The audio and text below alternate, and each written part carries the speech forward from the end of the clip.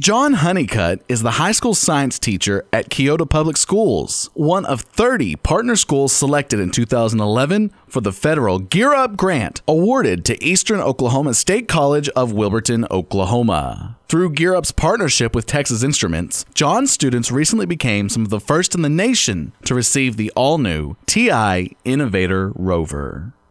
Well, there's a machine that draws stuff, and we're drawing a robot with it. The Rover is a small robotic vehicle powered by the TI Inspire CX graphing calculator, which TI also generously donated through Gear Up. Well, the coding is pretty simple. It just sends one little message to the rover to connect to the calculator, and then after that, it's just a series of send codes that tell it to forward and turn and reverse. Recently, Honeycutt's Earth Science class led the school's third graders in an activity utilizing this new technology. There is an adeptness that this particular generation has towards technology.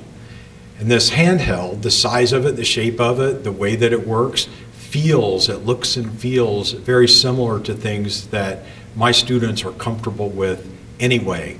Honeycutt hopes to use this technology to inspire an interest in STEM subjects in all of his students and better prepare them for their future careers.